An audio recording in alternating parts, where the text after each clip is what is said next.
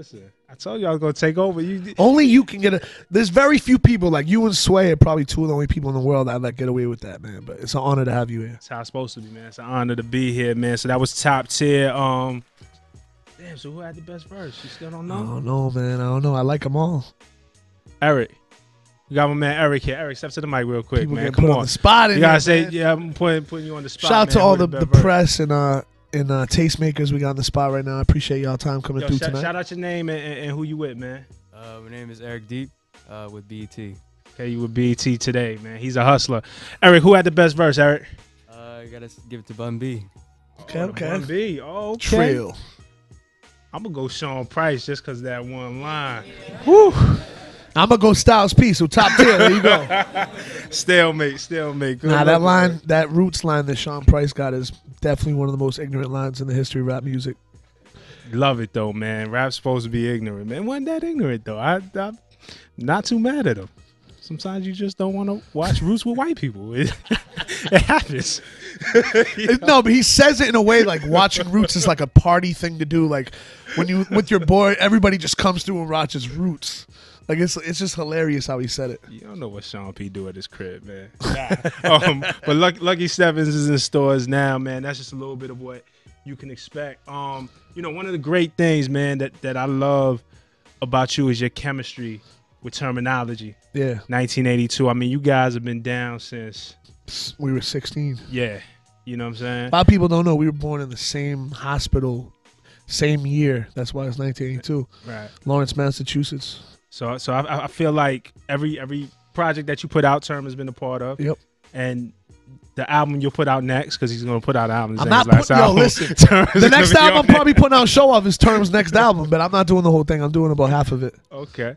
Nah, but y'all got this record on here, Wallflowers, with Terminology, Euro Droog, Lord Sear, and my man Lord Sear singing. I got Lord Sear on the record, man. You know how long it's been since he's been on a record? Yeah, it's probably like since the Fondle days. Records. Yeah, man. Shout out to Barbito, man.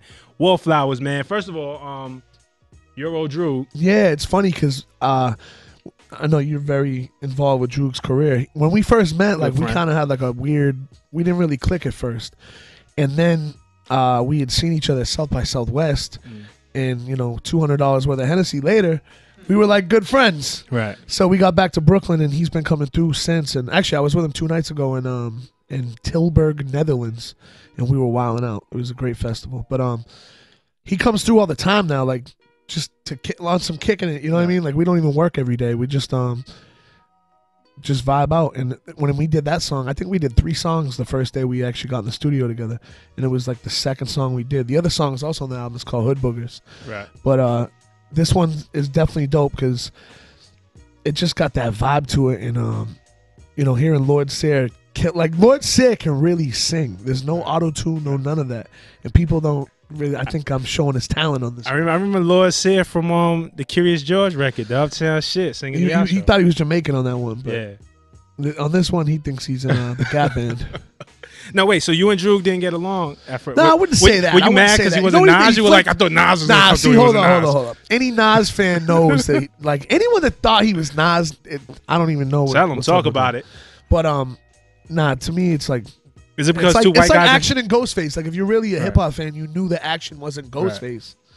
Same thing. And people grow. It's not that they grow out of it. It's that the fans start. They just stop doing that because they earn their spots. And Action Bronson obviously earned his spot. Now Droog's earning his spot to where the comparison stopped. Yeah. And on this song especially, man, I think it's dope because he talks about, even on the other record on my album, he goes, "My first show, I should have put on a mask." Right. Like, he could just play with people's Right. Yeah, he does it. He does it on here too. Fuck suckers talking about who is he? Yeah. And all of that. He's talking about his battling days back in the projects. So he's been paying his dues. All right. So, but you guys are cool now, right? I'm trying to tell you, we hang out like. I didn't know if it was the myth. They say like 2 white guys in hip hop never get along. You put 2 white hip hop guys in the same room. Yo, I hate when people even talk about that, especially other white people. Like, usually like what the. Come on, man. It's 2015, bro. Oh, jokes. Nah, this is dope, though, and I'm glad that you guys are collaborating because it really sounds like a good match. And with Term on the record, you really can't go wrong. You want to get into it? Yeah, let's go. Wallflowers. Wallflowers. Euro Droog, Terminology, and Lord Sear.